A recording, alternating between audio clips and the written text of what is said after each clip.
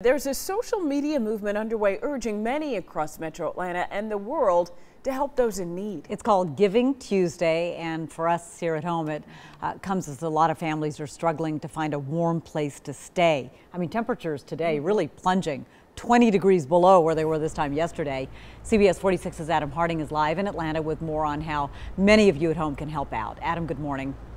Well, good morning, and you talked about that cold weather and factor in the wind chill this morning, and it feels like it's below freezing, even though the temperature gauge right now is standing pat at about 34 degrees, but still we are dealing with what feels like sub-freezing temperatures, and that has many across Metro Atlanta searching for a warm place to stay. You know, we did some looking into this issue ourselves, and here at the Gateway Center overnight, we found families that were sleeping outside of the door just because they needed to find somewhere to go because the weather was so cold. We found a number of people out on the streets trying their best to stay warm. We know that there are estimated about 7,000 homeless people across the city, and about 2,000 of them are unsheltered. And when you talk about the cold weather, I just spoke with one man who says that makes the need to find a shelter that much more important.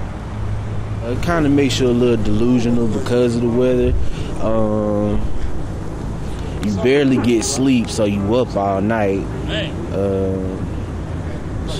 Worries because, you know, you on the street, so you got to be alert. So, I mean, it is really difficult because you have to find a place to go. Sometimes you can't stay in this place.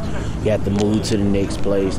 So, you know, it's really difficult living outside and then trying to maintain a life, too.